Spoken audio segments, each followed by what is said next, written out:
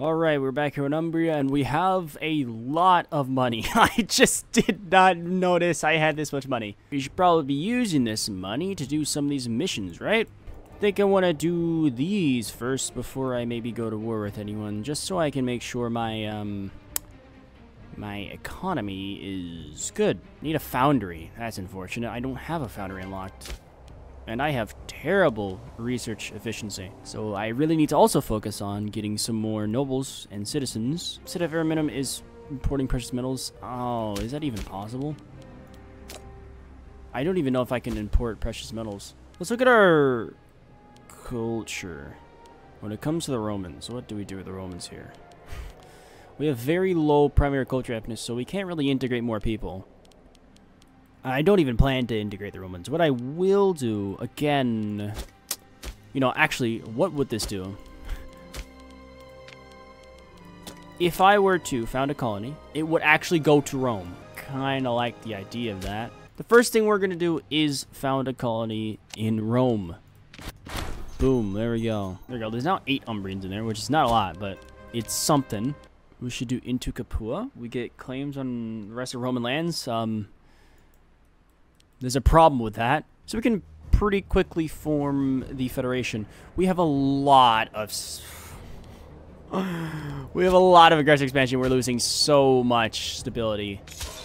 Okay, so maybe not expanding is the right thing to do, I think. Why are you guys so unhappy? Why am I almost so unhappy? Original culture's negative stability. War exhaustion is a lot, yeah. It might be helpful to go into religious advances, get a little bit of integrated culture happiness. But anyways, these buildings should help for the most part. Just need some academies. Let's get a library in there. Do we have a library in here? Yes, we do. We could get a court of law in the capital. Ravenna is the Pontic, and the Pontics are accepted. They're accepted to citizen rank, so we could put some court of laws in there, but I'd rather the Umbrians be my nobles, be the ones making the research for me. And yeah, that is the issue. I only have 2 Umbrian cities. I only have 2 Umbrian cities.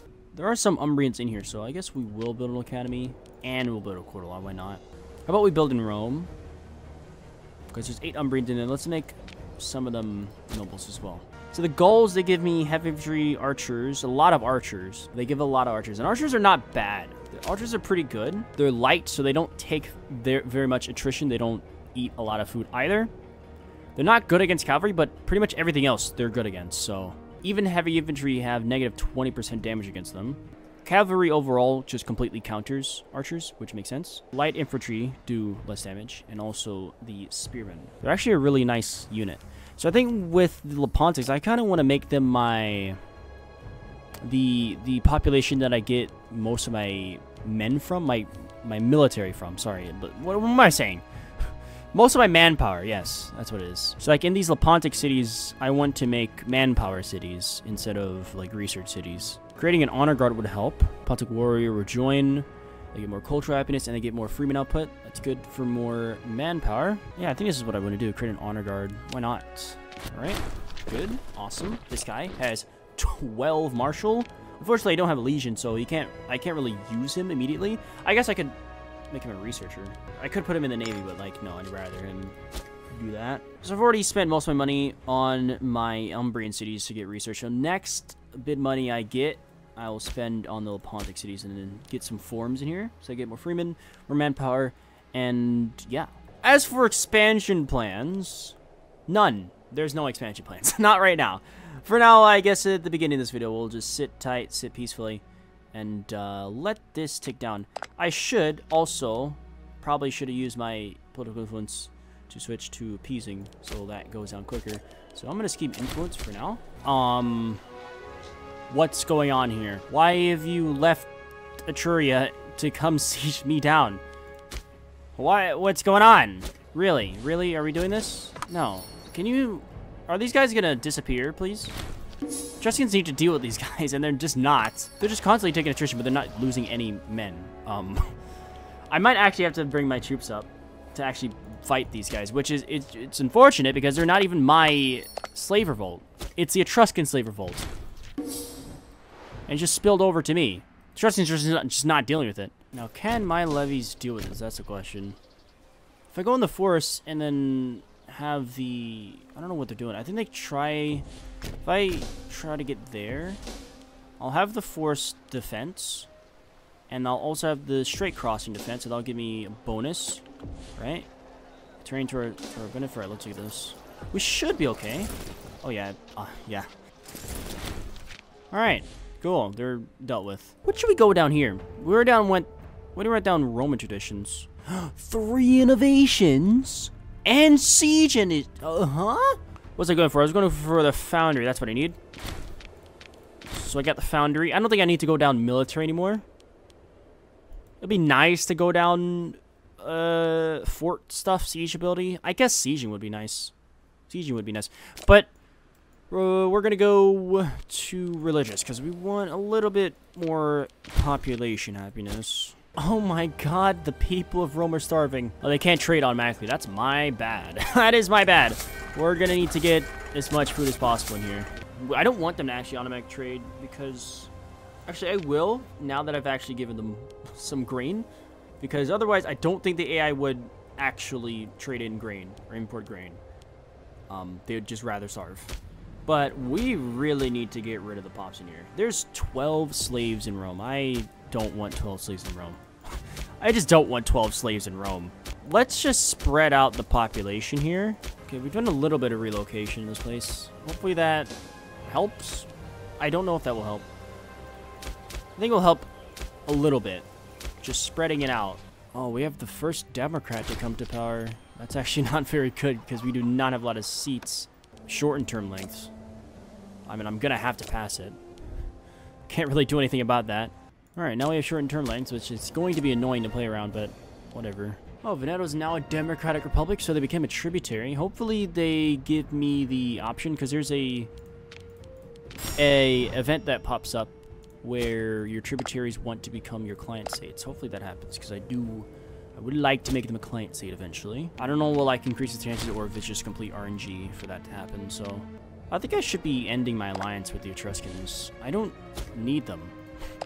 Like, I really don't need them. There's no threats around me at all other than the Etruscans if I were to dissolve their alliance. Actually, they could just straight up ally the Carthaginians, which would be an issue. That would definitely be an issue. I think they do like each other. Oh my god. Maybe not. So I will just stop because I might as well have a truce running down right now as we wait for my aggressive expansion to come down. So I think once the truce is up, I think I'll just attack them. Might as well get them out of the way because after the Etruscans are dealt with, then there's nothing else. That's a fat Epirus. Oh, they just ceased the tribute. Well, I don't know if that was a good idea because now I can just force you to become a client state. The Etruscans won't attack me, right? Surely not. I'm just gonna force him to become a tributary then. No! That's a great expansion. It's not gonna be that much though, because I have a claim on them. Do I want to take that? For now, I don't want to take that. I won't take it. Immediately going to war, huh? I mean, now that you're at war, I think I just have to attack you. I think I just have to attack you now. So I don't have to actually fabricate claims on the Etruscans. I need to get to here, so I should probably focus on dealing with the south first, and then doing this, and then going toward the Etruscans. So maybe it was too early for me to break my alliance with them, but whatever. Umbria metalworking. Let's do this. Plus 20% commerce, plus 50% population output. That's huge. Looking at our civilization here, it's not that good.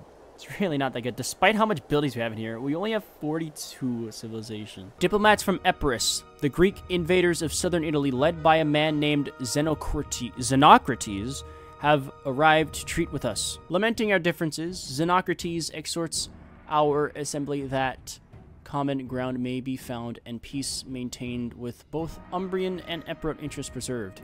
Many of our senators seem won over by the words of this sophist, that is, until Appius is brought into the chamber and gives a scathing and rousing speech decrying their cowardice. We declare war on them. What are they doing right now? They're at war with the Antigonids. It's a league. It's not that big of a war. It's not something Empress will really struggle with. It'll be hard for them to really try to fight a two-front war, especially one overseas. So I think, honestly, we're over with Veneto right now. We can finish this pretty quickly. I think we can do this. We gain claims on Emperor territories in Italia and Magna Graecia. Empress is doing very well. This is the best I've seen Empress do. That's crazy. I might be very overconfident here. I may... What the fuck? I don't know how to speak English, guys. Oh, they are coming very quickly. Wow. Well, that's very fast. Okay. Let's do some things. Get you on Borderlands. Let's also get... What are these forts looking like? Oh, so they can just go straight through that one. Alright, the reinforcements are here. Alright, win the battle. Nice. Actually, before we take the provincial capital, we want to, with our leader, we want to siege down their cities. This is a very important thing to do. Do not forget to siege down as much cities as you can with your leader. Central Hide. That's a lot of money. First, actually, I want to make a holy site. I want to do so many things, but first I think I want to make a holy site. It's going to have to be to Sacni Triumphaius. Right, let's get a holy site. Yeah, boom. Okay, now we can put things in this holy site. Put the Guvian tablets in there. And I guess, what other treasures are available? Culture happiness would be nice, actually. Plus 10%. We'll just take this out of there. And put it in there. Boom. I should update the next turn. Or, yeah, there you go. Boom, that's good. Overall, everyone's happier. And that's good, because more happiness means more production. And production is everything in this game. Or output, I should say. Oh, that's gonna be a problem. Yeah, I don't think that's gonna happen. That's just not gonna happen. I don't wanna. But I don't wanna. Guys, I don't wanna. I don't wanna do it. What benefit will that have for us? I mean, that will give us a lot of levies, actually, for our Italia levy. I guess temporarily, sure. You know what? We'll do it temporarily. That's fine, I guess. That's... Well, yeah. Okay. Whatever. Yeah. Just... Man, I didn't want to do it, but whatever. Alright, Anticapua now is done. We've bypassed the rival, the Samnites. Umbria, or the subject, owns all the Picenum area, so we need to attack the Lucanians.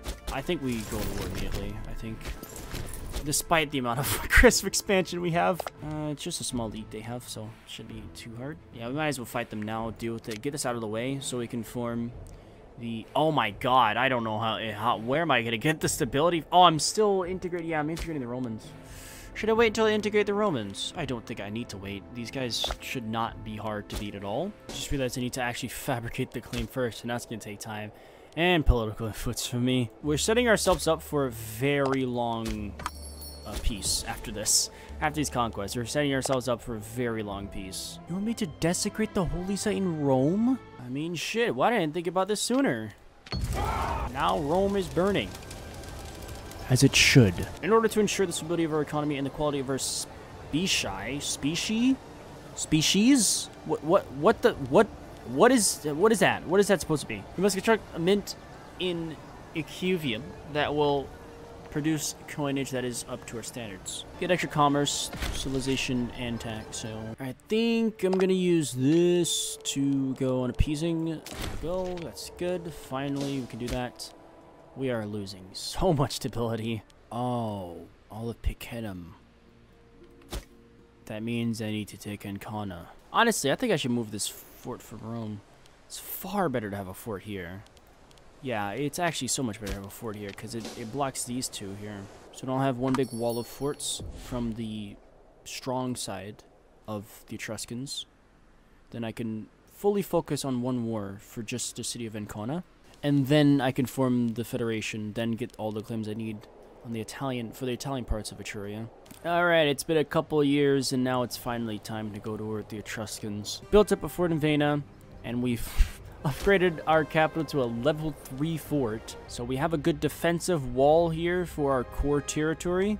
Essentially, the game plan here is to siege down Ancona, take it, and while I'm sieging down Ancona, just use the forts as defense. Just sit behind the forts and wait for them to siege it down, and then go in and attack them when they siege.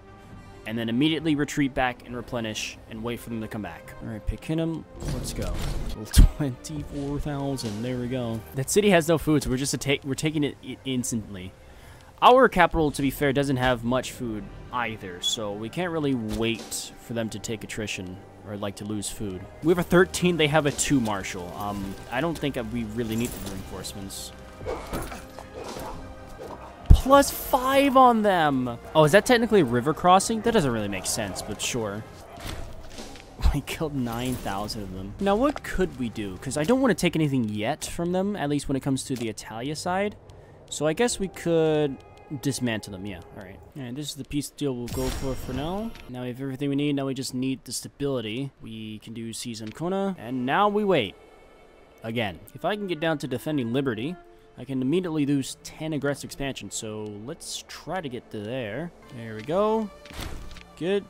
Yes! Oh my god, so lucky. With our most powerful rivals for Italia utterly destroyed, I think it'd be better to have of Italia instead of for Italia. We hereby proclaim ourselves to be the hegemon of this land.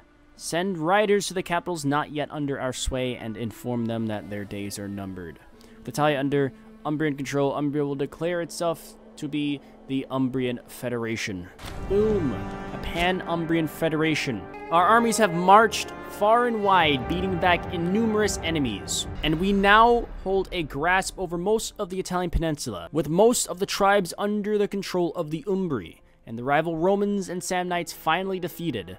We can now declare the Umbrians to be hegemons over all Italia. But will our Federation of Italians see all of the tribes as equals to one another, even the Latin lowlanders and Sabellian Samnites, or does the future belong solely to the people of the Thunderstorm? Ah, so if we do the Umbria are but a handful of many, we will instead become Italia. No, come on, we're gonna be the Umbrian Federation. This is a nation by Umbrians, for Umbrians. Oh my god, what is that flag?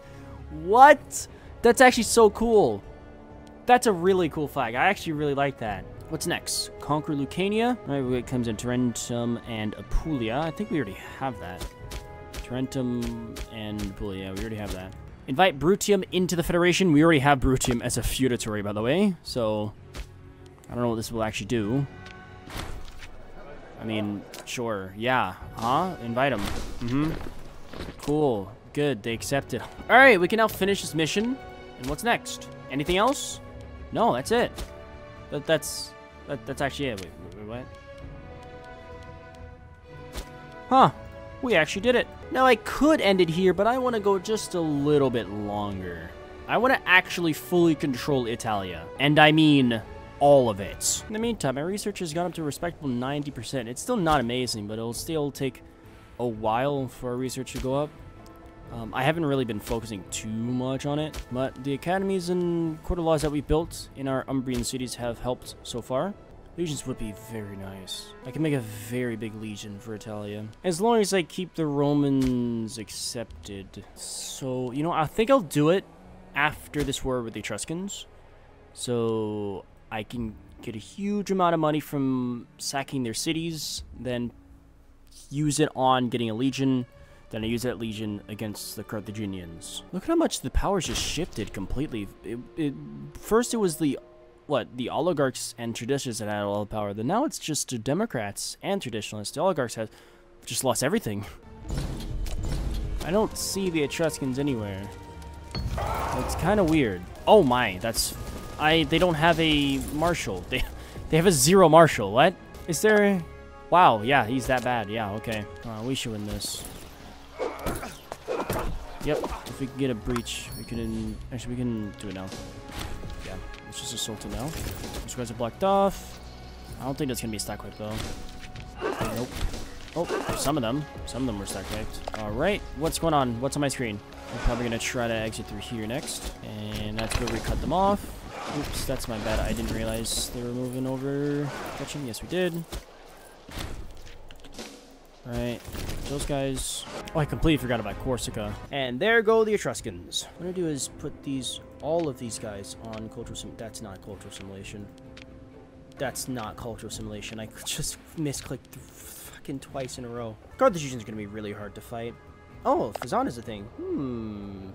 I was about to say, maybe they can help me fight, but, they don't have a lot of pops. Alright, it is the year 515, and I think it is time for us to have one big war with the Carthaginians. We've pretty much conquered or subjugated all of Italia at this point. Now, the only thing that's left is the Carthaginians.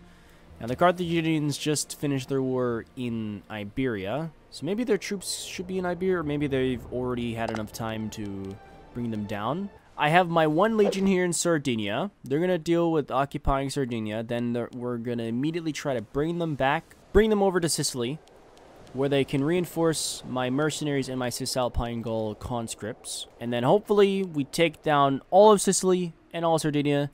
Then we can peace them out. And then that's that. Carthaginian Aravachian War. How are you going to get there? Let's go Brutium.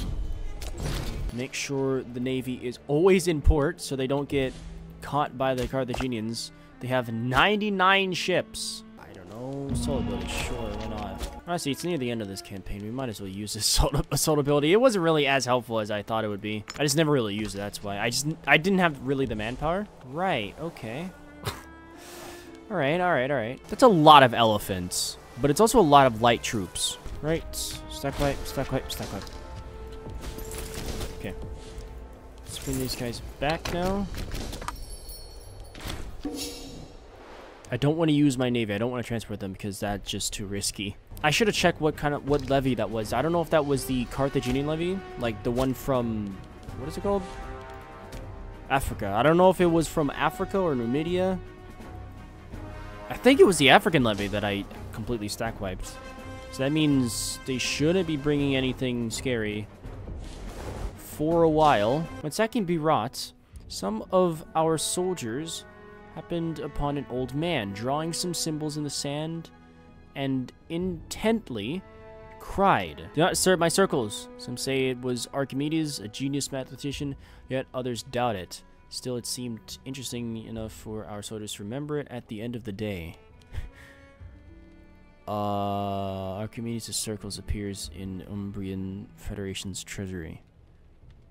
Well, that's a lot of research points. Okay, interesting. I mean, we could... No way. I mean, we could try.